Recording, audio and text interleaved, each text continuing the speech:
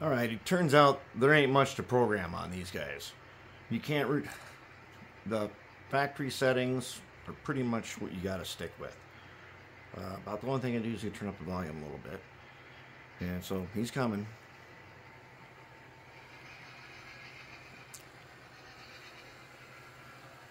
And he really revs up when he gets going. We're on speed step 15 right here.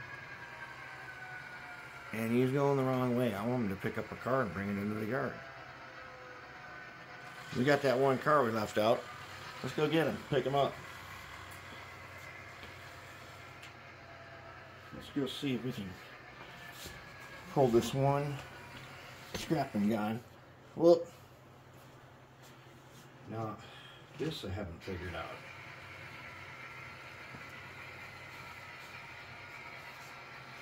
Normally ox-guarded wheels take care of that, but he's got really clean wheels, perfectly clean. Nope.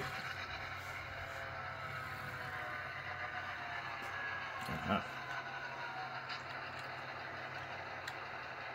Come on. Come on. There.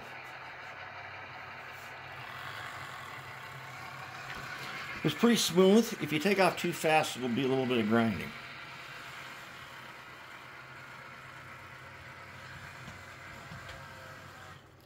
But, we may have a switch flipped here.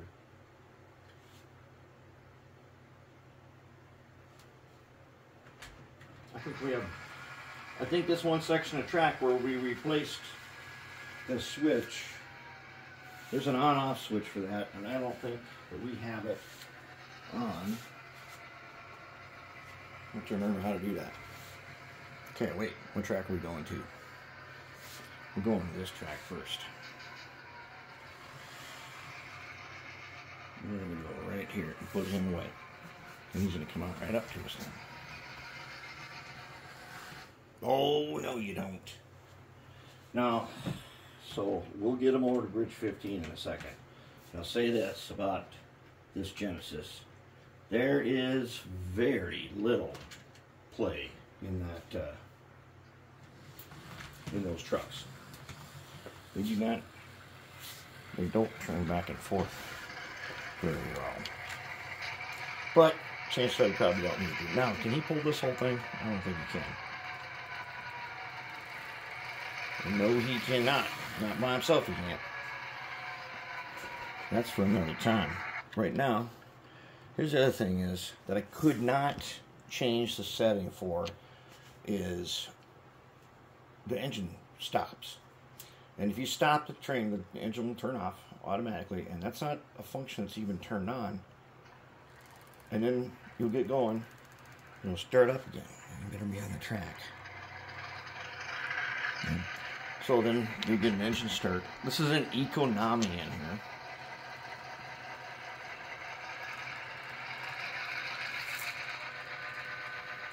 Well, it's pretty smooth now. And it was pretty smooth before.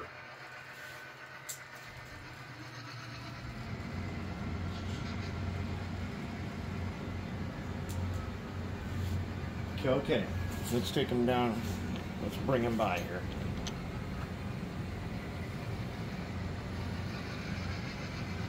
So he goes through spaghetti bowl, no problem. Lights looking good. Turn the bell up a little bit. So let's see what happens. Is he going to make Bridge 15?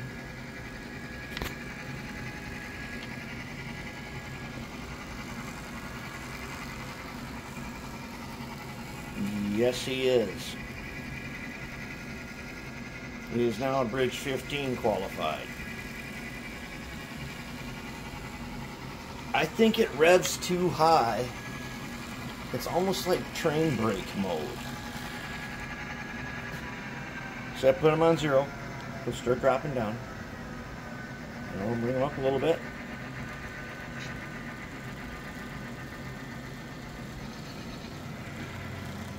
We'll start going again.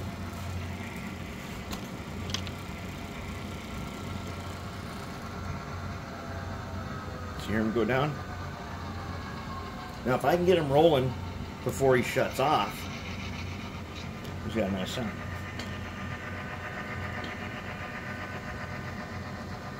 You cannot change to the other engine sounds, I found out. I don't know why that is.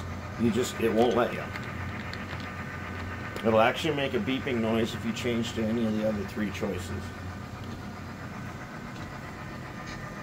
So it says 567, but when I looked up the data on this MP15 AC, as you guys figured out, because of that air intake right there, you guys figured that out.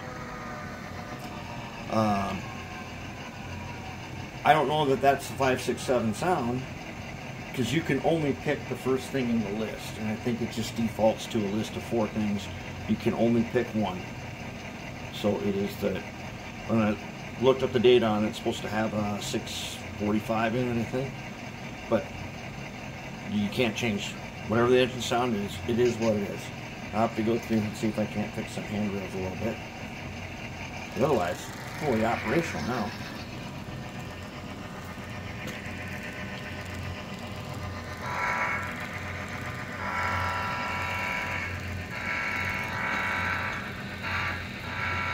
Yeah, that's the short horn.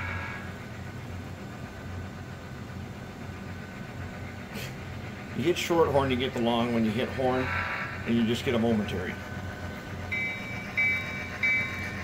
I think the bell sounds decent. It was just, in the settings, it was turned way down.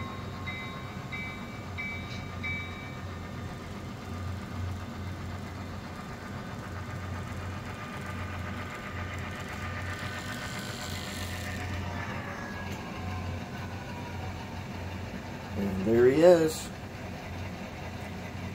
I'll fix those handrails, put back on the 2 air cylinders that came off. I think we're going to call it. Now there's a beacon on here, and I don't know which function the beacon is. That's the other thing. You cannot look. If you know the programming sheet for this, you get one page where you can override some settings. It says do not override any of the settings. So I don't know which one of these is beacon. I have no idea, but there's a beacon there, and I think there's a light in it. I'm not really actually sure if there is or not. There's some wires that go up there, but I see there's 2 sets of headlights up. Now, okay, now I get it. That beacon does not have an actual light in it.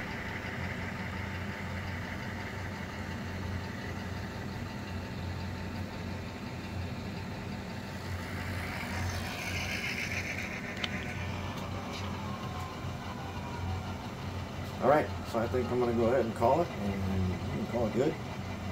Put together handrails, and we'll be set. That was an easy one. Very easy. Let's hope that GP40 goes as nice and smooth as this one did. Although, no, I should mention one last thing.